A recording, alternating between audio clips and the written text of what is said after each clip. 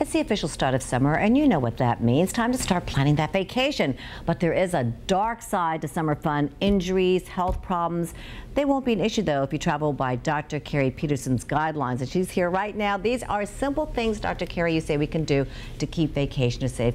Welcome. Glad you're here. Thank you, Katie. Hi. Let's go down your list, shall we? Oh, by the way, this is perfect for me because I am leaving for Tokyo in August to go visit my son. Ah, so we'll see what you need to do. Yes, hopefully not the first one on the list. Vaccines. I don't want to get any vaccines. I'm not going to go anywhere where I have to have them. Well, you might need to. First off, you want to make sure that you're up to date with all your routine ones. Make sure you have your tetanus, your measles, mumps, and rubella.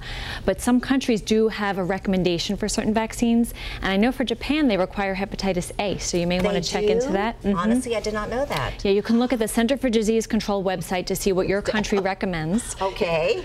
And there are some countries that have required vaccines, such as yellow fever. So do your homework and see your doctor 4 to 6 weeks in advance for vaccines because they take time to kick in. Okay, malaria risk. None in Tokyo, I assume. No, none in Tokyo. Okay. But Southeast Asia does have malaria risk in several of the countries, as do many areas around the world. So again, look on the CDC website, and you will need to take a prescription that you have to start before your trip. So be prepared.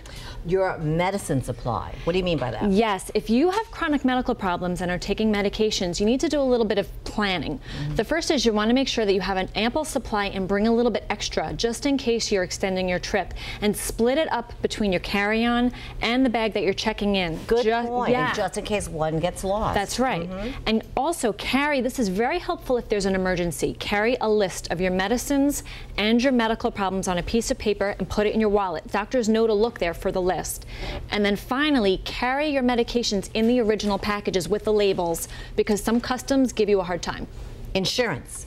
Insurance. If you're traveling away for a long period of time, the healthcare in this country will not cover you for medical emergencies outside of the country. So if you're going to be traveling abroad, consider getting travel medical insurance. That's a good idea. We have 30 more seconds. Traveler's kit. What is that? Traveler's kit. There's no Dwayne Reeds on every corner in other countries. So make sure you have your little handy kit of basic first aids, Band-Aids, ace bandage, and then some remedies such as acetaminophen, Advil, stomach upset such as Pepto-Bismol, and even something for allergies. Oh my goodness, it sounds like another bag.